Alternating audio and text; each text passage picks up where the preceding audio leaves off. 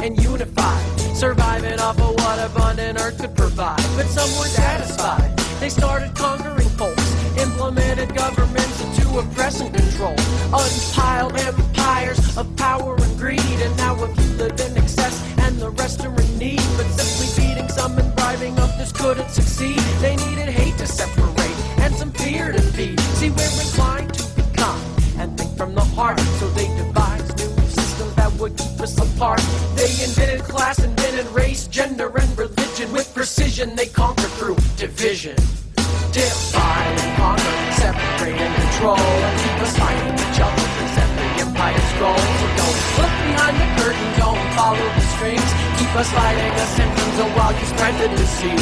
Western colonists erased the tribal way of life and invented states to separate by artificial lines. Luring tribes group together to destabilize and pit the natives on each other, keep the enemy disguised. My understanding is that on September 10th, there was a negotiated safe, I don't know if it happened on the 10th, but by the 10th, a negotiated safe zone or no-fire zone. Can you talk a bit about that? Somebody? Flo? No. Well, I'll talk about the safe zone. First of all, there's two things here, and I'm going to raise them both at the same time because they're interlocking in a sense. They had what they referred to as the eye in the sky, okay? And people should understand that that whole process, everything that happened in that camp and around that camp was under camera surveillance 24 hours a day from sometime about mid-August until the completion of that whole attack on those people in the camp. Now, that must be clear. The other thing that has to be clear in people's minds is that the RCMP agreed to what they refer to as a no-shoot zone. And they not only put that in writing and sent it into the camp in letter form, but they also accompanied the letter with a map clearly outlining the no-shoot zone. Now, it has to be clear to everyone that is listening that that was established and it was clearly understood by way of the letter, and we should have that letter here somewhere. Yeah, we'll probably show that actually. That as long as the people inside stayed within their boundaries, that they would not be shot at or attacked or any of those other kinds of things. And that the RCMP would stay outside of those boundaries that were established as well. And that was referred to as the no zone. And I believe there was a road where people could go to get water and food or supplies. That was within the no-shoot zone. So here's a Mountie by the name of Duplanty. He says he was asked under direct testimony, so you were aware that there was a safe zone after September the 10th? And the answer is yes. Question, you also have a notation about Inspector Kimball advising that there was no ceasefire in effect and that any target of opportunity our members call. Do you recall that? I do. It refers to Kimball, who, in what I think we need to identify and focus very clearly here for the sake of this show and this case, is that there were a number of incidents, as Bill is saying here, that the eye in the sky shows that they were lying out of their teeth when they took the stand. You know, the various RCMP and ERD squad members that came to testify. And those major ones that we're highlighting today would be September the 10th, or September the 11th, and September the 12th. The truth about what happened with the truck, the truth about with the blowing up of the truck and the shooting at the occupants, and the shooting at a native man walking alongside of alongside the lake on September the 12th. In here, Kimball gives it very clearly in the testimony, was one of the head of the RCMP at the camp during the time of the standoff. He makes it very clean and very clear that they understood that there was a no-shoot zone, there was a ceasefire zone, and yet the people that were either blown up in their truck and shot at with hundreds and if not thousands of rounds, and shot the next day, the government clearly knew that the RCMP was in violation of that ceasefire. And this guy, Kimball, give them the green light in the testimony, and the testimony's right here, was giving them the green light to shoot to kill, knowing that they were violating their own ceasefire agreements with the occupants inside the camp. I wanted to talk about the red truck because we do have the video, like you said earlier. This is footage that actually, I guess the RCMP were taking themselves, and it's been presented in court. So what do we see when we're looking at this, this clip? I'll address that really quickly. Yeah. What we hear, first of all, going back to the standoff last year, what we hear the RCMP telling the public that of the incident of the red truck.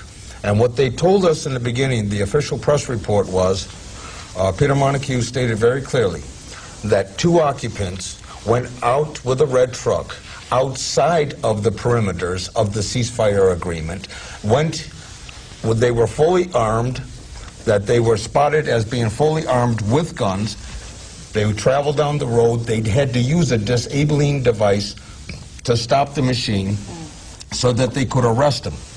But when the occupants were stopped by the disabling device, they jumped out the car, they grabbed AK-47s, and they started shooting at the police. Dosanjh, the Attorney General of this province, without investigating the incident, took that report and said that there were 3 occupants on a press release, and said there were 3 occupants that jumped out the car and started firing on the police. That was the justification for 20,000 rounds of bullets that were fired strictly by the RCMP that day. And what you see in the film, in this film, their own eye in the sky, is you see the truth that, 1, the occupants did not have any guns in their hands, that while they were driving down the road just after they were going to pick up the elders, that while they were driving down the road, they were trying to get water for the elders. This disabling device, which is really plastic explosives, which is nothing less than a very powerful landmine of itself, runs over the landmine, hits the landmine, and you see the truck blowing up, the whole front of the truck hood blowing back. You then see the 2 occupants miraculously thrown out with no guns in their hands, thrown out by the impact of the explosion. They run and seek sanctuary by trying to swim across the lake. Yeah, I think and then you see corner. An APC come right forward and ram the truck. If they didn't kill them, if they didn't kill those unarmed occupants the first time, they were going to kill it with the APC. Then the next thing you see a dog jumping out of the back of the truck, and you see 2 sharpshooters right there alongside of the road, blasting the dog and killing the dog. That is where the first shots went out that day on September the 11th. That is what started the incident of September the 11th. Okay. Then you see 2 people going across the lake in the eye in the sky. They're swimming. And you see thousands or hundreds of rounds being hit on the water looking like missiles. You see 2 people surrendering when they come out of the lake, and you see the RCMP shooting at them before they tell them to put their hands up. One person gets shot. And it just follows a pattern of all the lies that were told to you, the public. You, the public, were told many lies. You were told a lie about an August the 27th event where 2 people were supposed to have been shot in the flak jackets. There is no testimony where they had an eye in the sky, the film to that August 27th event. They never introduced it into court because it never existed, so that they could gain your sympathy against the occupants of the camp. On September the 4th, they used the excuse. They knew damn well that there was nobody inside of that camp shooting at the suburban at night, stalking them, but they used it in their own night radar photo, shows that nobody was there. They used that excuse. Their own forensic analysis shows it was hit by a tree branch, but they used that as an excuse to bring in the APCs. I want you to talk about the APCs a bit, because to give an idea of what that is, because in the visuals, it's hard to tell, like, is it tank size? Are we talking military here? They're 13 tons. They're 13 tons armored personnel carriers. They look like tanks to me. They had, at one point, 4 of them were very, very close to the camp and firing thousands of rounds. This is on September 11th. This is after they bombed a truck. And they told the public that the people in the red truck who were on their way to pick up elders and to pick up water, they told the public that the people in the truck were shooting at them. But in court, we've had testimony from about 6 or 7 different police officers, as well as military, that say nobody was shooting at them, that it was them who were shooting at the people. These poor officers didn't realize that we have the videotape from the sky, and it clearly shows that he's just sauntering down to the lake. He's wearing a bright pink shirt and black pants. He's not carrying a gun. In the middle of a wide open field. Yeah, in the wide open field. And like Bill says, right, it's necessary for the people out here, all people out here, to hear the transcripts. So if I can, I want to read this section right here, okay? Okay. This is the same Kimball given authorization to make the kill, okay? How was he carrying it? It was slung over his shoulder as if he had a gun, which he only had a coat from the camera. What part of that could you see? From my observation of West Cam, I could see the silhouette of the rifle and the barrel in the shadows. Did you continue to watch this person? Yes, I did. What did you see happen? He continued to walk on the road, and then he veered off the road making his way towards the lakefront area. At some point, you indicated that he took his jacket off. Is that correct? Yes. Did you make any note of that, or do you recall what he was wearing under his jacket? It appeared to be a reddish toned t-shirt or a shirt of some sort. And at that time that the jacket was removed, could you see the rifle that you described? Yes, I could. And where was that rifle? It was still slung on his shoulder. After the jacket was removed, where was the rifle? After he removed his jacket, he returned the rifle to his shoulder location. What happened next? I had an expert marksman positioned across the lake observing the movements of the camp. And it was my decision at that time, based on the events of the day before and the previous shootings of our members, I authorized the members across the lake to shoot at the individual. Walking down the lake. And when you look at the picture of the West Cam, you will see this man is not carrying a gun. Mm-hmm. But in fact, that RCMP officer, marksman, should be cited for attempted murder, just as the marksmen that gave the okay to blow up the truck should be cited for attempted murder, just like a number of people involved in this situation, which the police architectured and manufactured kills, should be cited for attempted murder. And as Bill said, and makes it very clear, as he's told us and the rest of it, that the people, you yourself, let the evidence show for itself. But you be the judge and see if it isn't time for the people, you people who have been lied to, all of us that have been lied to, it is a time for us to call for a citizen's inquiry. Instead of paying $50,000 for a trial to cover up for the truth of what happened at the lake and the jurisdictional arguments that they're trying to cover up, why don't we put our monies as peoples together and look for getting an inquiry as to what happened here, because certainly the charge of genocide is not stated lightly here in this incident.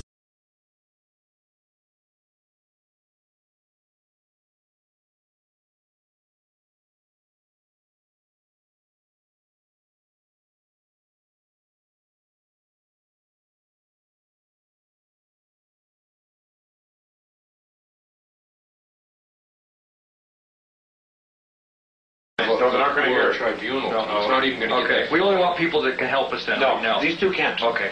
Did you find somebody today that can help us with a disinformation or a smear campaign? I was talking to David Ward, National Average.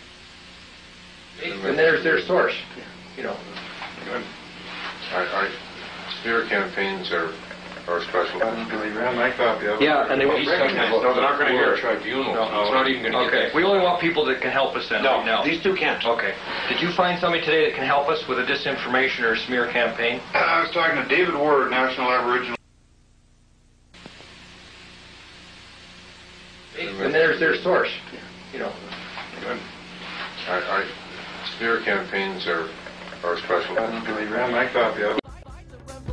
Behaving imperialist. Let's build a movement that is based in liberation for all. Cause one by one they pick us off and divide and we fall. Let's break the concrete from the walls. Let's build bridges, pick up the pieces from miles. Our shattered hopes and build wishes. Cause ingredients are bland, but the dish is delicious. Let's be swimming in schools and playing fishes. Let's unite and fight our enemies in sight. We share a common plight. Take my hand and hold it tight. In the street, our feet will beat them to retreat. People united will never be defeated.